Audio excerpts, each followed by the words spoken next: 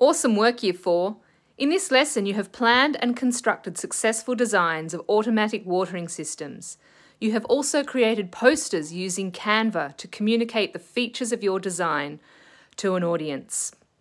As a class, we decided on the most appropriate design of Waterer.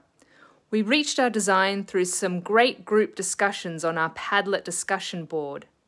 You were responsible for the final decision of the watering system for our coop by voting through our online survey. And finally, we got to go out to the real world, our chicken coop, to investigate where the waterer should be located. We considered all the living and non-living things that will impact our coop's environment. And now our thirsty birds have their waterer, because all animals need water to survive.